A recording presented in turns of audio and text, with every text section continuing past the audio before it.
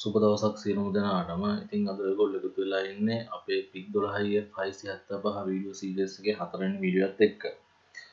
අද මම ඔයගොල්ලන්ට කතා කරන්න යන්නේ කොහොමද අපි LED chaser එකක් 675 භාවිතා කරලා නිර්මාණය කරගන්නේ සහ කොහොමද මේ කෙටි ක්‍රමයකින් අපිට අවශ්‍ය කරන LED chaser එකේ රටා කීපයකට මාරු වෙන්නේ කියන එක ගැන තමයි මම අද කතා කරන්නේ. මොකද මේ දවස්වල ලංකාවේ ගොඩක් ප්‍රසිද්ධ සිස්ටම් 20 කියලා පොඩි channel පහේ බෝඩ් එකක් තියෙනවා. ওই බෝඩ් එකේ රටා නිර්මාණය කර ගැනීම පිළිබඳ බොහෝ දෙනෙකුට ගැටලු පවතිනවා. හරි. ඒකට විසඳුමක් විදිහට තමයි මම මේ පොඩි ප්‍රෝග්‍රෑම් කොටස ඉදිරිපත් කරන්නේ පාඩමක් විදිහට. අපි බලමු කොහොමද සරල ක්‍රම වලින් මේ අපිට අවශ්‍ය කරන රටා ගොඩක් මෙමරි යූස් කරන්නේ නැතුව කරගන්නේ කියන එක ගැන අපි අද සාකච්ඡා කරමු. ඇත්තටම රටා මේකේ ක්‍රම කීපයක් තියෙනවා. මම අද කතා කරන්නේ මේකේ එක ක්‍රමයක් පිළිබඳව විතරයි.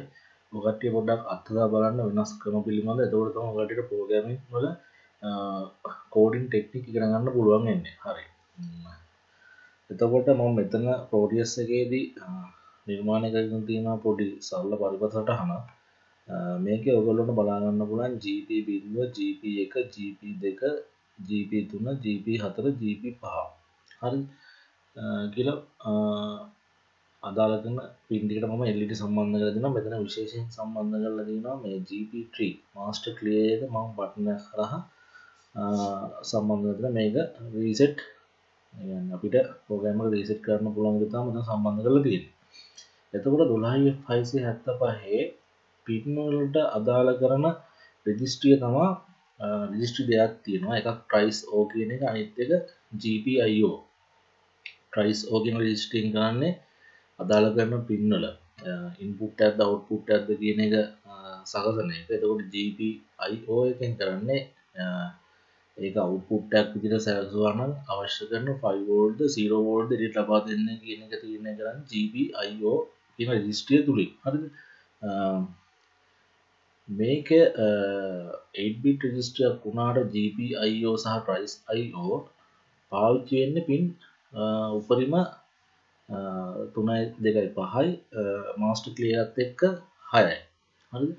පින් 6ක් තමයි තියෙන්නේ. මම ඔකට බිට් පැටර්න් එක පෙන්නන්නම්. ඒකේ රෙජිස්ට්‍රිය තියෙන මම මෙතන මේ Excel එකේ මේක පැහැදිලිව දක්වලා තියෙනවා. GPIO රෙජිස්ට්‍රියේ price IO රෙජිස්ටර් මීටම සමානයි. කිසි වෙනසක් නැහැ. GPIO රෙජිස්ට්‍රියේ මම බිට් 8 bit රෙජිස්ටරයක්. නමුත් ඒකේ බිට් 0 ඉඳලා බිට් 7 දක්වා බිට් තියෙනවා. නමුත් මේකේ බිට් 6 සහ 7 යූස් කරන්නේ නැහැ. ඒ වගේම මොකද ඒකට අදාළ කරන පින් අපේ 12F575 මයික්‍රෝකන්ට්‍රෝලර් එක තුල නැහැ. නමුත් බිට් 0 ඉඳලා බිට් 5 දක්වා අදාළ කරන බිට් වලට අයිති පින් ටික මම මෙතන දක්වලා තියෙනවා. බිට් 0 කියලා අපි හඳුන්වන්නේ GPIO 0 කියන පින් එක. ඒ කියන්නේ ඔයගොල්ලන්ට මෙතන GPIO 0 කියන්නේ GP0 කියන එක. මෙතන පෝටියස් වල නාමකරණය තියෙන්නේ. එතකොට ඒකේ 7 වෙනි පින් එක තමයි GP0. එතකොට 7 වෙනි පින් එකට අදාළ යම් කිසි වෙනසක් සිදු කරන්න ඕන නම් අපි එතකොට GPIO කියන රෙජිස්ට්‍රි 0 වෙනි බිට් එකට අදාළ කරන එක තමයි අපි මේ වෙනසක් කරන්න ඕන. ඒකේ අවුට්පුට් එකේදී 0 වෝල්ට් 5 වෝල්ට් ලබා දෙනවාද කියලා තීරණය කරන්නේ මෙන්න මේ GPIO කියන බිට් IO 0 කියන බිට් කියන්නේ GPIO කියන රෙජිස්ට්‍රියේ බිට් 0 කියන බිට් එක වෙනස් කරලා තමයි අපිට ඒක එළියට 5 වෝල්ට් අවුට් කරනවාද 0 වෝල්ට් අවුට් කරනවාද තීරණය ගන්න. හරි. එතකොට මෙතන මේ දාලා තියෙන කහ පාටින් highlight කරලා GPIO tree. මෙන්න මේ GPIO tree එකේ output එකක් විදිහට අපිට හදන්න බෑ. අපිට හදන්න පුළුවන් එකම විදිය තමයි input එකක් විදිහට. ඒ කියන්නේ MCLR pin එක. ඔය GPIO tree කියන්නේ මේ GP tree කියන එක. ඒක MCLR pin එක. නමුත් ඒක අපිට input එකක් විදිහට භාවිත කරන්න පුළුවන්. නමුත් ඒක අපිට output එකක් විදිහට භාවිත කරන්න බෑ. හරිද? ඒක හොඳටම විදිය ගන්න ඕන. එතකොට අපිට පාවිච්චි කරන්න පුළුවන් වෙන්නේ GPIO 0 කියන එකෙන් හඳුන්වන පින් 7, IO1 කියන එකෙන් හඳුන්වන පින් 6 සහ IO2 කියන එකෙන් පින් 5 පිළිවෙලින් IO4 කියන එකෙන් පින් 3 සහ IO5 කියන එකෙන් පින් 2. ඒතර අපිට මෙන්න පින් 2, 3 සහ පින් 5, පින් 6, පින් 7 කියන පින් 5 විතරයි අපිට යූස් කරන්න වෙන්නේ. හරිද? එතකොට ඒ පින් 5 යූස් කරලා අපි බලමු සරල LED chaser එකක් හදාගන්න විදිය. හරිද? එතකොට මම මෙතන මම මේකෙන් එක මේක මම වෙනම highlight කරන්න. අපි ඒකට pin 4 use කරන්නේ නැහැ. ඔයාලට බලා ගන්න පුළුවන් මේ 4 වෙනි pin එක. 4 වෙනි pin එක මම සම්බන්ධ කරලා තියෙන කෙලින්ම master clear එකට. මොකද අපි ඒකට use කරන්න බෑ. මම අතන පැහැදිලි කරා වගේ. එතකොට අපිට use කරන්න තියෙන 7 6 5 3 2 කියන pin වලට අදාළ කරන LED ටික තමයි අපිට අපේ LED chaser එකට භාවිත කරන්න පුළුවන්. හරි. එතකොට මම මෙතන පොඩි වගු දෙකක් දාලා තියෙනවා. ඔයගොල්ලන්ට බලා ගන්න පුළුවන් මම මෙතන මේ කරලා තියෙන රටාවක් නිර්මාණය කරලා තියෙනවා. ඒ කියන්නේ අපි bit බිඳුව කියන්නේ 7 වෙනි pin එක. bit එක කියන්නේ 6 වෙනි pin එක. bit 5 කියන්නේ 5 වෙනි pin එක. ඔය bit එක ඒ pin එකට දාලා කරන bit එක. ඒ කියන්නේ pin එකට අදාළ කරන GPIO කියන රෙජිස්ට්‍රියේ තියෙන අදාළ කරන bit එක එක හෝ බිඳුව කිරීම මත ඒ pin එක එළියට ඒ කියන්නේ pin එකෙන් එළියට 5 volt හරි 0 volt හරි out වෙනවා. හරිද? එහෙම දෙයක් උතන වෙන්නේ. ඊට පස්සේ දැන් මම මෙතන pattern එක ලියලා තියෙනවා පිළිවෙලින් LED ටික සම්බන්ධ කරලා තියෙන LED ටික පිළිවෙලට මෙහෙම පල්ලෙහා කියන්නේ මේ පැත්තට ගලාගෙන යන විදිහට තමයි මම මෙතන මේ pattern එක සම්බන්ධ කරලා තියෙන්නේ. ඒ කියන්නේ bit 1 bit 0 කියන එක කරපුව එක කරලා අනිත් ඒවා ටික ඔක්කොම 0 කරලා තියෙනවා. එතකොට bit බිඳුව කියන එකට අදාළ කරන්න pin 7 පත්තු වෙනවා. ඒ විදිහට එතකොට ඊළඟට bit 1 එක පත්තු කරලා තිනවා ඒක ඕෆ් කරලා දෙවෙනි අවස්ථාවේ. එතකොට මෙන්න මේ bit pattern එකට අදාළ කරන hex code එක මම මෙතන වෙනම ලියාගෙන තියෙනවා මගේ පහසුව තකා. හරිද? මෙතනත් ඒ වගේ වෙනස් විවිධ pattern එකක් මෙතන මම දාලා තියෙන්නේ. ඔයාලට මේකත් බලා ගන්න පුළුවන්. මේකත් මම මේ bit pattern එකට අදාළ කරන hex code එක. ඒ කියන්නේ මේ අදාළ කරන පළවෙනි line එකට අදාළ කරන hex code එක මම මෙතන මෙහෙම දාගෙන තිනවා අපේ ඉදිරි program එකේ පහසුව සඳහා. හරි. මම හිතනවා ඔයාලට යම් කිසි දල අවබෝධයක් එන්නේ නැති කියලා. සමහර ප්‍රශ්න ඇති ඒවා කමෙන්ට් සෙක්ෂන් එකේ කමෙන්ට් කරන්න. එතකොට මම ඒවට උත්තර දෙන්නම් කොතනද අපහැදිලි වුනේ කියලා. මට ඕන කරලා තිබ්බේ මෙතන මේ GPIO රෙජිස්ටරයේ හැසිරීම සහ ඊට අදාළ කරන bit වෙනස් වෙච්චාම කොහොමද අදාළ කරන pin වල මේ ස්වභාවය වෙනස් වෙන්නේ කියන එක ගැන ඇත්තටම ඔයගොල්ලන්ට එක කතා කරන්න. නොතේරුණු දෙයක් තිබ්බොත් අනිවාර්යෙන් කමෙන්ට් සෙක්ෂන් එකේ කමෙන්ට් එකක් දාන්න. හරි අපි යමු එහෙනම් ඒකට කොහොමද පොඩි ප්‍රෝග්‍රෑම් එකක් ලියාගන්නේ කියලා බලන්න. මේක වෙනස්ම විදිහේ පොඩි ප්‍රෝග්‍රෑම් එකක් සමහරට ඔයගොල්ලන්ට ඉන්ටර්නෙට් එක සර්ච් කරොත් හොයාගන්නත් බැරි වෙන ගන්න නැහැ. අපි බලමු මේ එක එක ක්‍රමයකට ඔයගොල්ලන්ට මේවා අත්දැක බලන්න. එතකොට තමයි කෝඩින් මේ පැටර්න් දියුණු වෙන්නේ මේ සරල ක්‍රම වලට ලියා ගන්න පුළුවන්. හරිද? මම new project එකක් open කරනවා. මෙතන මම දානවා LED chaser ස්පෙලිං හරියට දන්නේ නැහැ. වැරදුනොත් සමා වෙන්න ඕන. අපි මේක සේව් කරමු ඩෙස්ක්ටොප් එකේ. new folder එකක් open කරලා LED chaser okay කරමු. ඊට පස්සේ මෙතන අපි device එක select කරනවා 12F675 හරි. මම මෙතන පාවිච්චි කරන්නේ 4 MHz crystal එක device clock එක විදියට. next finish. හරි. මෙතනදී අපි හදා ගන්න ඕන අපි අමතර crystal එකක් use කරන්නේ නැහැ. හරිද? අපි කරන්නේ ඒකේ microcontroller එක ඇතුළෙම තියෙන crystal එක use කරන්නේ. එතකොට අපි ඒක internal oscillator කියන එකට select කරන්න ඕන. internal oscillator එක select කරා විතරක් බෑ. අපි IO function on GP4. ඒ කියන්නේ අපි GP4 වෙනි pin එක සහ GP5 කියන pin එක input output function එකට අදාළ වෙන්න ඕන. හරිද? අපි එහෙනම් මෙන්න මේ පේලිය select කරන්න ඕන oscillator selection එකේදී. ඒ වගේම GPT MCLR pin function select ඒක enable කරලා තියෙනවා. මොකද අපි GPT කියන master clear pin එක අපි reset එක කියන්නේ reset button එකක් දාලා අපි ඒ පැත්තට සම්බන්ධ කරලා තියෙනවා. ඒ කියන්නේ අපි reset එක enable කරලා තියෙන්නේ. බැරි වෙලාවත් program එක stuck වුණොත් අපිට reset button එක උඩ නැවත මුලින් ඉඳන් ක්‍රියා කරන්න හැකි වෙන විදිහට. ඊට පස්සේ අපි ඒක okay කරගමු. හරි මම මේක compile කරලා save කරගන්නවා. හරි compile වුණා. අපි දැන් ලියමු අපි program එක. ඔන්න දැන් තමයි වැඩේ තියෙන්නේ. ලියන්න පුළුවන් ක්‍රම ගොඩක් තියෙනවා. මම මේ කියන්නේ එක ක්‍රමයක්. ඔය කට්ටියට කැමති ක්‍රමයක් තෝරගන්න පුළුවන්. හරි. මම මෙතන ලියනවා unsign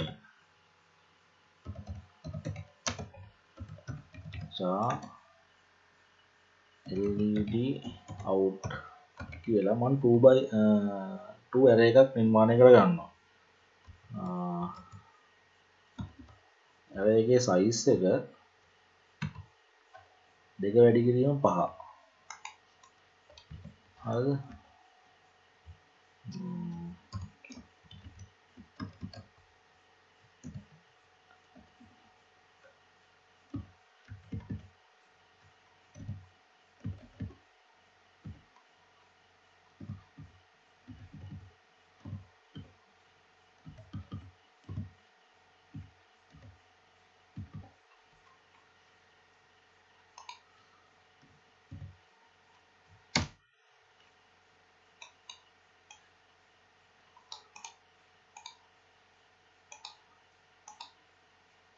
මම arrays ගැන ඉදිරි පාඩමකදී සවිස්තරාත්මකව කියලා දෙන්නම්.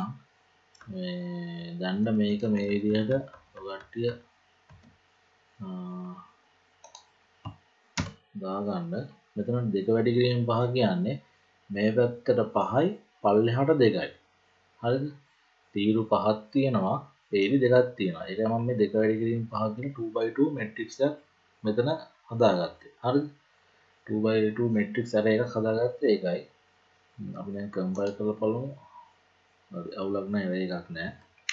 එතකොට දැන් මෙතන මම මේ දාලා දාන බිංදු කොට මෙන්න මේ බිංදු කොටට අදාළ කෙන එක මෙතන මම 5ක් දාගත්තේ line 5ක් තියෙන හින්දා. ඒ කියන්නේ අපේ pin 5ක් තියෙන නිසා මම මෙතන මේ array එකේ 5ක් දාගත්තේ. මෙතන page එකක් දාගත්තා. අතන රටා දෙකක් මම නිර්මාණය කරලා තිබ්බනේ. ඒ කියන්නේ මෙන්න මේකේ මේ Excel ගොනුවේ මේ එක රටා pattern එකක්, මේ තව රටා pattern එකක්. ඒ වගේම අපි පාවිච්චි කරනවා pin 5ක්. රටා දෙකයි pin 5යි. අන්න ඒක තමයි මෙතන මේ 2x2 එකක් කරගෙන රටා දෙකයි pin 5ක්. ඒ පළවෙනි රටාව දුන්නා එක pin set එක, ඊට පස්සේ ඒ කියන්නේ pin set එකේ දුන්නා, ඊට පස්සේ දෙවෙනි රටාව ඇද්දි මෙතෙන්න ගිහලා මේකේ තියෙන අගයන් ටික අර pin වලට load කරනවා. අන්න ඒක කරන්න තමයි මම මෙතන මේ 2x2 array එකක් නිර්මාණය කරගත්තේ. ඊට පස්සේ මම මෙතනම මට ඕන කරලා තියෙන variable වගේක්. අපි ඒක ලියමු unsigned එකත් අපි char කියන variable type එකෙන් ගමු x y z. හරිද? ඔන්න එකත් හදාගත්තා.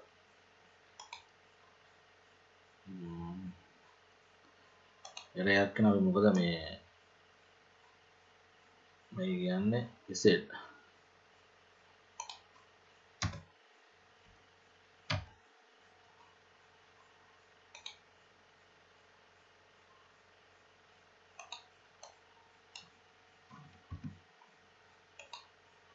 හරි.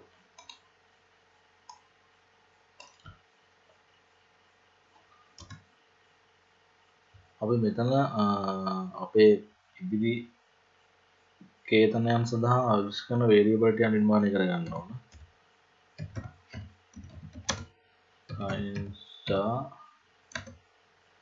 p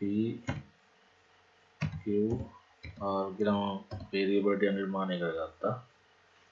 කම්පයිල් කරලා බලමු අපි ප්‍රෝග්‍රෑම් එකේ රේඛාවක් තියෙනවද කියලා. නෑ, දැන් කිසිම රේඛාවක් නෑ. අපි දැන් main program එක ඇතුලේ අපේ PIC එක setup කරගමු මේ අවශ්‍ය කරන විදිහට.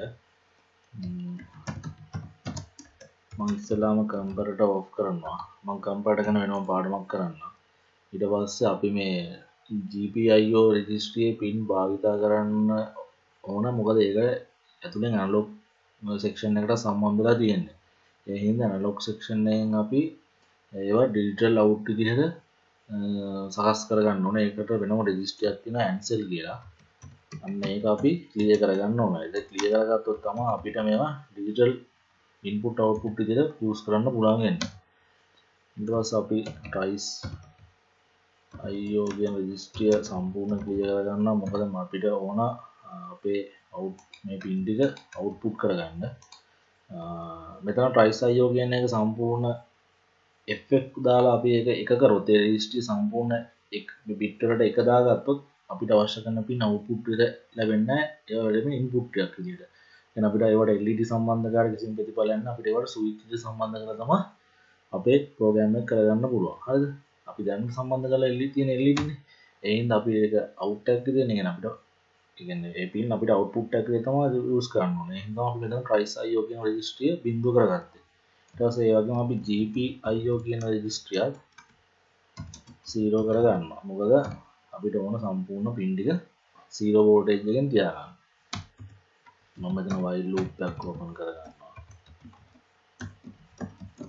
හරි. අපිට තව පොඩි දෙයක් අමතක වුණා. අපි මෙන්න මෙතෙන්ද අපිට අපි අර මම අර මේ Excel ෆයිල් එකේ දාගත්ත ගන්න hex code එක මෙතෙන්ද මේ අතුවත් කරමු. දැන් මෙතන බිංදුව වැඩි කිරීම බිංදුව 1. sorry. මෙතන බිංදුව වැඩි කිරීම බිංදුව 1 පළවෙනි රටාවේ. එතකොට මෙතන බිංදුව වැඩි කිරීම 2 4 10 20. 2 4 10 20. 2 4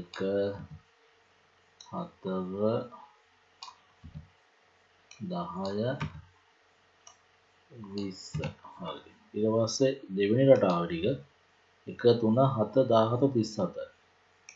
1 sorry 1 3 17 1 3 7 නේ sorry 7 17 37. හරි. ඔන්න අපි අදාළ කරන රටා දෙකේ අගයන් මේක රතොත් කරලා තියෙන්නේ. දැන් තියෙන්නේ අපිට මේ රටාවට කෝල් කරන්න තියෙන්නේ. හරිද? බලන්න 1 3 7 17 37. 1 3 7 17 37. හරි. මොකුත් නෑ සරලයි ඇත්තටම. පොඩ්ඩක් හිතන්න විතරයි තියෙන්නේ. මම මෙතන for loop එකක් ඕපන් කරගන්නවා. for p සමානයි බිංදුව. p කුඩයි 1ද p plus plus. හරි. මම මේ මෙතන p වලින් හඳුන්වන්නේ පළවෙනි කොලම් එක ගන්න තමයි මම මේ p වලින් කියන්නේ. p සමානයි බිංදුව කියන්නේ මේ පළවෙනි කොලම් එක. පළවෙනි row එක sorry පළවෙනි row එක. මෙන්න මේ row එක. බැරි වෙලාවත් p සමානයි 2 වුණොත් p සමාන 1 වුණොත් මෙන්න මේ දෙවෙනි row එකට යනවා. හරිද? මම දැනගන්න p සමානයි බිංදුව කියන්නේ මෙන්න මේක පළවෙනි row එක. p සමානයි 1 වුණොත් බැරි වෙලාවත් මෙන්න මේ දෙවෙනි row එකට යනවා. හරිද? ප්‍රෝග්‍රෑම් එක ලියද්දී ඔකට පැහැදිලිව තේරෙයි. මම දැන් මොකද්ද එහෙම කරේ කියලා. ඊට පස්සේ මෙතන ලියනවා අපි for සමානයි for loop එක ඕපන් කරා දෙවෙනි for loop එක ඒක අපි ලියනවා q සමානයි බිංදුව q කුඩයි 5ද 5ට වඩා කුඩයිද කියලා බලන්න. ඊට පස්සේ q ඒක ඉන්ක්‍රිමන්ට් කරන්න කියනවා 1 1. කන්ඩිෂන් එක true වෙන තුරු. හරිද? දැන් මම කියවනේ දැන් මම පළවෙනි පේලිය තමයි මම යූස් කරන්නේ. පළවෙනි පේලියේ පැටර්න් රටාව අරගෙන ඒකේ පොඩි රටා කීපයක් ගහනවා. ඊට පස්සේ අපි දෙවෙනි පේලියට යමු. පළවෙනි පේලියේම අපි ඉන්න ඕනේ තමයි මෙතන p සමානයි බිංදුව p කුඩයි 1ද කියලා බලන්න. p කුඩයි 1 නම් පල්ලෙහා ලූප් එකට ගිහලා ඒ වැඩේ කරලා නැවතෙනවා. එතකොට p සමානයි 1කින් ඉන්ක්‍රිමන්ට් වෙනවානේ. එතකොට 1 තියෙන්නේ p කුඩා 1ට වඩා කුඩා නැහැ. ඒ හින්දා නැවත මුලින්ම යනවා මුලින්ම මුලට පැමිණෙනවා. එතකොට p සමානයි බිංදුව යමු තමයි පටන් ගන්න. එතකොට අපි ඉන්නේ මෙන්න මේ ලූප් එකේ රිපීට් වෙවි තියෙනවා. හරිද? මෙන්න මේ row එකේ රිපීට් වෙවි තියෙනවා. හරිද? පොඩ්ඩක් අර වීඩියෝ එක දිග වෙනවා ගණන් ගන්න එපා. මොකද මට මේක ඔයගොල්ලන්ට පැහැදිලිව තේරුම් ගන්න ඕන මේ කෙටි ක්‍රම කීපයක් මේ ඔයගොල්ලෝ ඉගෙන ගන්න. එතකොට අපි මෙතන මම ලියනවා මෙහෙම GPIO කියන රෙජිස්ට්‍රියට කොපි කරන්න කියනවා. LED out PQ set delay millisecond 100ක් තියන්න කියනවා. හරි. මම මෙතන මොකද කරේ? මම කියනවා මේ GPIO කියන රෙජිස්ට්‍රියට කොපි කරන්න කියලා මේ LED out P සහ Q. අපි බලමු දැන්. ඔන්න P බිංදුව. P බිංදුවෙන් පටන් ගන්න. P බිංදුවෙන් පටන් ගන්න P කුඩයිද කියලා බලනවා. එකට වඩා කුඩයිද කියලා බලනවා. එකට වඩා කුඩ වෙන නම් පල්ලෙහාට එනවා. හරිද? for loop එක වැඩ කරන්නේ එහෙම ඉස්සරහට කියලා දෙන්න. ඊට පස්සේ හම්බ වෙනවා ආය නැවත for loop එක. ඒවට දැන් P සමානයි බිංදුවේ තියෙන්නේ. හරිද? හොඳට මතක තියාගන්න. ඊට පස්සේ මෙතන for Q සමානයි බිංදුව Q කුඩයි 5ට. වඩා කුඩයිද කියලා බලනවා. ඔව් 5ට වඩා කුඩයිනේ. නම් පල්ලෙහාට යන්න කියනවා. එතකොට GPIO සමානයි LED out PQ. දැන් P එකක් බිංදුවේ තියෙන Q එකක් බිංදුවේ තියෙන්නේ. LED out බිංදුවේ බිංදුව කියන්නේ එතන LED out බිංදුවේ බිංදුව කියන්නේ මෙන්න මේක. මෙන්න මේකේ තියෙන මේ hex අගය මෙන්න මෙයාට කිලිම කොපි වෙනවා. ඊට පස්සේ මිලිසෙකන්ඩ් 100ක් ඉන්නවා. හරි. ඊට පස්සේ නැවත මෙතෙන් යනවා. Q එක එකකින් ඉන්ක්‍රිමන්ට් වෙනවා. ඒ කියන්නේ දැන් Q වලගේ එකයි. ඊට පස්සේ නැවත මෙතන චෙක් කරනවා Q පහට වඩා උඩයිද? ඔව් පහට වඩා උඩයි. ඒ හින්දා පල්ලෙහාට යනවා. නමුත් P තියෙන බිඳුවේ Q වල අගේ එකයි. ඒ කියන්නේ බිඳුවේ එක කියන්නේ බිඳුව කියන රෝ එකේ පළවෙනි කොලම් එක. දැන් මේක බිඳුවෙනි කොලම් එක මේක පළවෙනි කොලම් එක. ඒතකොට බිඳුවේදී බිඳුව දෙක කියන එක නැවත GPIO වලට කොපි වෙනවා. ඒ වගේ මේක රිපීට් වෙවි හතර දක්වා මේක යනවා. හතර දක්වා කියන්නේ බිඳුව 1 2 3 4. ඔන්න පළවෙනි ටික ලෝඩ් වෙලා ඉවරයි. හරිද? ඒතකොට අපිට මේක නැවතත් රිපීට් වෙන හින්දා මේක රටාවක් විදිහට පේනවා. දැන් මම මේක කම්පයිල් කරනවා. කම්පයිල් කරලා අපි බලමු අපේ Proteus ෆයිල් එකට අප්ලෝඩ් කරලා. edit properties ගියා. 4 MHz තියෙන මම මෙතන program file කියන එකේ browse කරනවා. මෙන්න මෙතෙන්ද. අපි හැදුවේ ෆයිල් එක LED chaser කියන එක මත හැරි ඩෙස්ක්ටොප් එකේ. ඒකේ LED chaser එක අපි දීලා බලමු මොකද වැඩ කරනවද කියලා. ඔන්න අපේ රටාව වැඩ කරනවා. පිළිවෙලට බල්බ් එක පත් වෙවි යනවා. හරිද? අපි දැන් බලමු ඒ රටාව මෙහාට ගිහිල්ලා වමක් දැන් අපි යන්නේ රටාව යන්නේ දකුණ සිට වමටනේ. බලමු අපි වමේ සිට දකුණටත් ওই විදිහටම ගන්න. හරිද? ඒක පොඩි දෙයක් කරන්න තියෙන්නේ. මම මේක ස්ටොප් කරලා මෙතෙන් යනවා. එතකොට දැන් මෙතෙන්ද ආවට පස්සේ අපි ඉන්න ඕන පළවෙනි රෝ එකේ අපි දෙවෙනි රෝ එකට ගිහලා තේරුමක් නැහැ. හරිද? එතකොට මෙතන ලියනවා 4. දැන් ඔන්න Q සමාන 0 ඉඳලා 5 දක්වා යනවා. Q සමාන 0 ඉඳලා 5 දක්වා ගියාගෙන මෙතෙන්ට ගියා. එහෙනම් අපි පටන් ගන්නවා Q සමාන 4යි. හරිද? Q සමානයි Q සමාන 4ෙන් තමයි මෙතන ඉවර වෙන්නේ. sorry Q උඩයි 5ද කියන එක ඉවර වෙන්නේ Q සමාන 4 Q 4ෙන් ඉවර වෙන්නේ. හරිද? අපි Q 4ෙන් පටන් ගන්න Q සමානයි 3ෙන් පටන් ගන්න. Q සමානයි 3ෙන් පටන් ගන්න. Q විශාලද එකට වඩා විශාලද කියලා බලනවා. එහෙම විශාල නම් Q වලගේ අඩු කරන්න කියන 1. නැවතත් මෙතන ලියනවා අපි GPIO සමානයි LED out PQ delay millisecond 100ක් ඉන්න කියනවා. එක රූටින් එක ගිහිල්ලා මේක කම්පයිල් කරලා බලමු.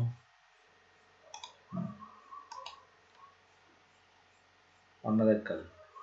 සාමාන්‍යයෙන් සරල රටාවක් එහෙම අපි නිර්මාණය කරගන්න පුළුවන්. ওই රටාව තුලම තියලා අපිට වෙන රටාවක් ගන්නත් පුළුවන්.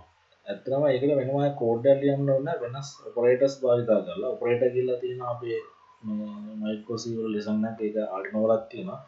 ඒක එක ඔපරේටර් භාවිතා කරලා අපිට ඔය පැටර්න් එක වෙනස් කරන්න පුළුවන්. මම උන වෙනස් කරලා පෙන්නන්නම්. මුලින්ම මම දැන් අර මේ පැත්ත එක පැත්තට යන විතරක් රටාව ගමු. අපි ඊට පස්සේ බලමු මේක වෙනස් කරන්න කොහොමද කියලා. මම දැන් දෙපැත්තට යන එක නතර කරලා මම ඒක නැවත කම්පයිල් කරලා පෙන්නන්නම්. දැන් ඔන්න යන්නේ එක පැත්තට විතරයි. හරි. එක පැත්ත විතරයි යන්නේ. අපිට ওই රටාවම වෙනස් රටාවක් බවට පත් කරගන්න පුළුවන්. ඊටාම කෙටි විදිහට. මෙන්න මෙතෙන් අපි දානවා ඉන්නවා ලකුණ. දාලා අපි බලමු මොකද වෙන්නේ කියලා. දැක්කද? ෂැඩෝ එක යනවා ඒක ඊට පස්සේ. කලින් රටාවේ ෂැඩෝ එක අර විදිහට වෙනස් කරලා ගන්න පුළුවන් සරලකම වලට. ওই විදිහට තමයි අපි ඔය ලංකාවේ ප්‍රසිද්ධ සිස්ටම් 20 පුරස්මාලාවේ රටා ටික හදාගන්න. මේ ගොඩක් අය කියනවා ඒකේ රටා 20ක්ම දිනනවා. ඇත්තටම රටා 20ක් නම් නෑ රටා 15කට ආසන්න ප්‍රමාණයක් වගේ මට මේ දැක ගන්න හම්බුනේ. කොහොම වෙතත් ওই විදිහට තමයි රටා ටික නිර්මාණය කරන්නේ. ඒ කියන්නේ එකම පැටර්න් එකෙන් අපේ රටා කීපයක් නිර්මාණය කරගන්න පුළුවන්. අපි දැන් ওই රටාවම බලමු අර වම ඉඳලා දකුණටත් දකුණ ඉඳලා වමටත් කොහොමද යන්නේ කියලා. එතකොට අපි මේක පටන් ගන්න ඕන.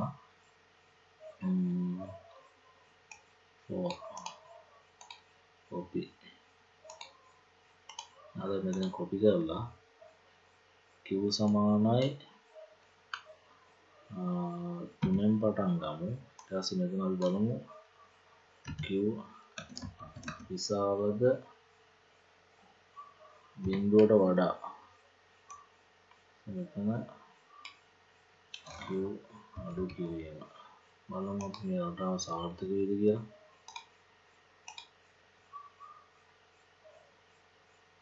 හරිනේ. ඔන්න එතකොට ඒ රටාවක් වැඩ කරනවා. ඒ කියන්නේ එක කෝඩ් එකෙන් රටා කීපයක් ගන්න පුළුවන්. හරියට කල්පනා කරලා. හරිද?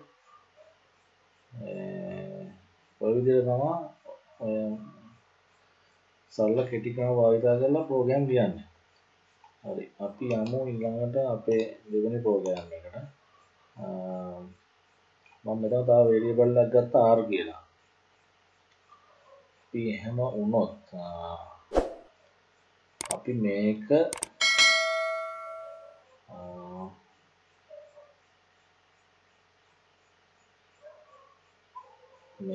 අපි රිපීට් කරමු දෙපාරක් නැත්නම් තුන් පාරක්.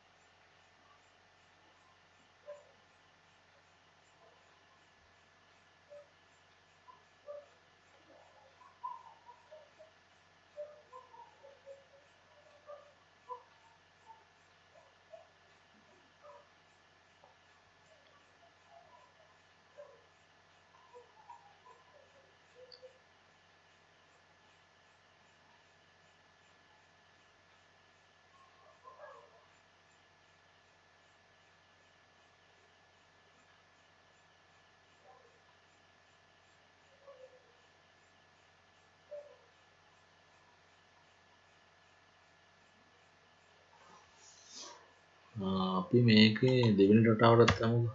මෙතන අපි අයින් කරමු මේක. මේක අපි අයින් කරමු. එතකොට අපිට පුළුවන් අර පරණ රටාවටම යන්න නැවත. අපි මේ රටාව පස් පාරක් දුවලා අපි ඊළඟ පාර යමු ඊළඟ රටාවට. බලමු අපි ඒක කොහොමද කරන්නේ කියලා.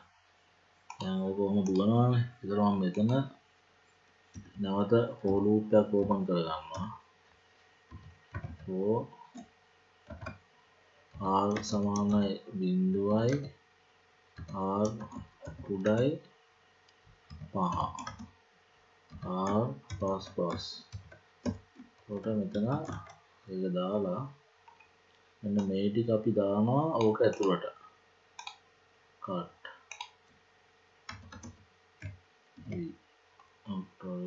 එතකොට අපි ඒක කම්පයිල් කරමු. ඒක හරි. එතකොට මේකට දාලා ගන්න එතන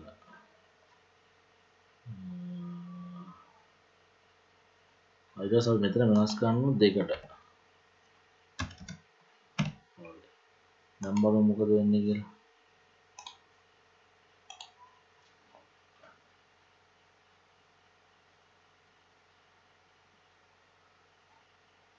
දැක්කද?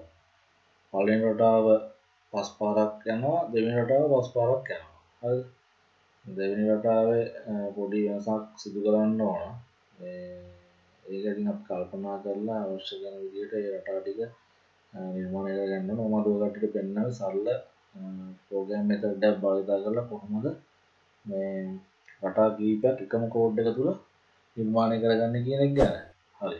අදින් මම මේ වීඩියෝ එකෙන් සමුගන්න. අපි ඉස්සරහට තවත් මේ වගේ වීඩියෝ එකකින් හම්බෙමු. එතකන් ඔයගොල්ලන්ට සුබ දවසක්.